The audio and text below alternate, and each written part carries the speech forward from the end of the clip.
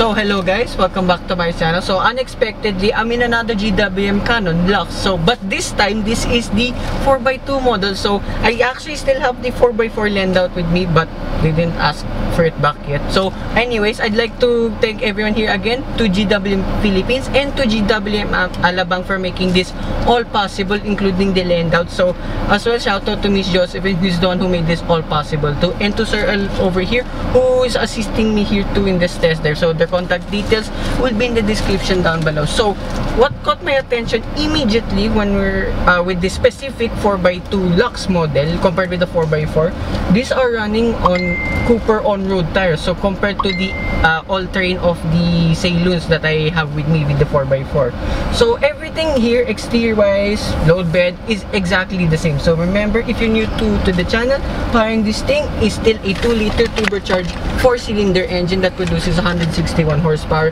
and 400 Newton meters of torque. And as well, all Canon Lux models, automatic ones, are mated to 8-speed ZF automatic transmission. So far so good.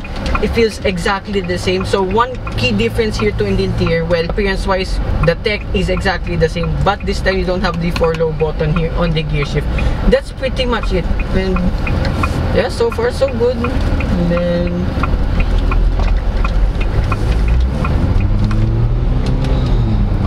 okay, performance-wise, feels exactly the same too. Okay, one difference now I noticed. So you have the same driving modes too: Eco, Standard, Normal, and Sport mode. Okay, what steering mode are we in? Okay, so we were in Sport mode. We started off in Sport mode, now in Comfort mode. Okay, one key difference I immediately felt compared with the Lux 4x4 model is the steering feel. I just started in Sport mode, which is the heaviest steering amongst the Canon Lux models. This one feels a bit lighter on its feet now with this thing. So here again, let's try Sport mode. And remember, all Canon Lux models have paddle shifters.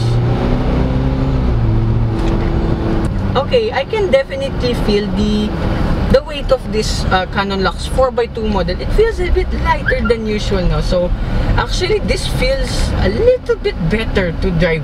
Got to be honest, having driven the Canon Lux 4x4 now for a couple of days now, this puts its power down a little bit better, since you don't have the confusion of the driving modes from Eco, Normal, and Sport mode. That, like, unlike with the 4x4 that is rear bias and then full-time all-wheel drive, so on and so forth. This one is 4x2 all the time. So I found Sport mode a little bit more exciting to drive in this 4x2 model. And like with the Canon Lux 4x4, wow.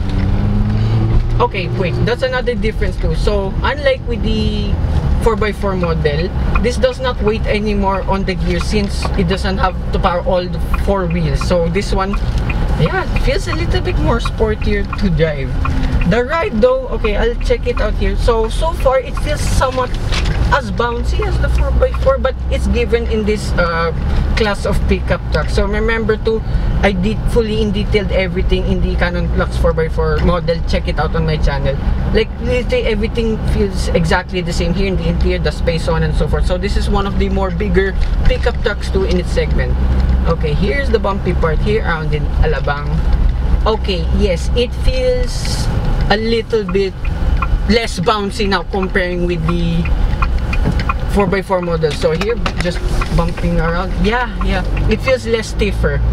Okay, I would definitely recommend this, and I would personally get this over the 4x4 model for obvious reasons, because okay, the ride just is simply better. I gotta be honest, the 4x4 was a little bit bouncy, jittery, but then again, you have the security of the 4x4 system. This one, yeah, it's somewhat more on-road and less tire noise than usual. Yet again, maybe it's just down to the tires. But NVH overall for both Lux models, they are very, very good. One of the better pickup trucks I've tried out on my channel. Oh yeah, just there's still bounce here and there, but it's not so bad comparing with the 4x4. And fuel economy wise, okay, I'm just driving here around in Alabang. Okay, the figures looks exactly the same. So with my heavy footed style, yeah, this one's just doing 7 kilometers per liter. So the fuel economy could be much more or less the same too. So on better days, you can do as much as 8.4 to 9.4 kilometers per liter, and then on highway, you can do as much as 14.1 kilometers per liter. And then here, just flying it again. Wow, yeah, but higher speeds, yeah, a bit of bounce here and there, but then again, it's not so bad. And this too, the 4x2 model has paddle shifters.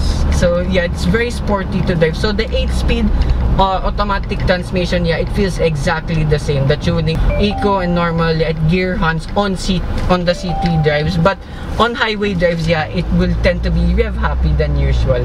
So yeah, that's a quick drive of this Canon Lux 4x2. So apologies for the shaky footage because my tripod broke once again. Anyways, so yeah, for the cost of all of this was where it gets interesting now. The 4x2 model costs 1,198,000 pesos. So there's like almost 200,000 peso difference between both variants. So I think it's a no-brainer that you should get this model because this costs the same as a Ford Ranger XL 4x4 base model, and yet again, this is the middle trim variant. It's got everything you need. You got Apple CarPlay, Android Auto. Yet again, there's no 360-degree camera, but you have side corner camera and a reverse camera, which is pretty good. So I assume to Apple CarPlay and Android Auto will be as crisp like with the Canon Lux 4x4. So yeah, that concludes my test drive review of this Lux 4x2. I'd like to thank everyone here again at GWM Philippines, GWM Alabang. So to Sir Earl and to Ma'am Josephine who made this all possible. So hope you guys like and subscribe, and I will see you with more future GWM landouts coming right up.